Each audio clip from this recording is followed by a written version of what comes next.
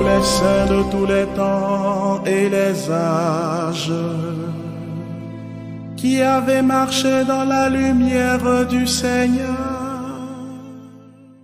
Bonjour chers téléspectateurs, aujourd'hui nous célébrons Sainte Agathe.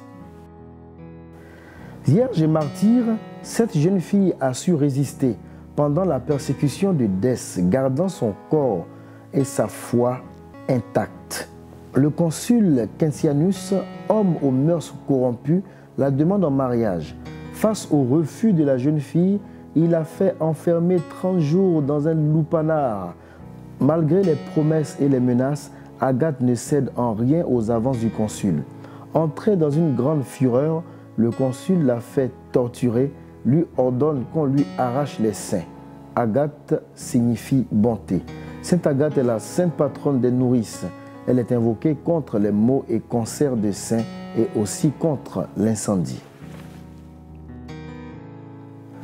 La bienheureuse Agathe dit à ses bourreaux: « Ma volonté est assise sur la pierre et sur Jésus qui est la base de tout. Vos paroles sont comme le vent, vos promesses comme la pluie, les terreurs que vous m'inspirez comme les fleuves. Quels que soient leurs efforts, les fondements de ma maison restent solides. Rien ne pourra l'abattre. Sainte Agathe, intercède pour nous que nous ayons une foi ténace. » Sainte Agathe, priez pour nous. Nous souhaitons une très bonne fête à toutes les personnes qui se prénomment Agathe. C'était votre émission. Ton Saint Patron te parle. À demain.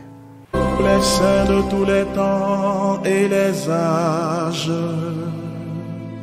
qui avaient marché dans la lumière du Seigneur.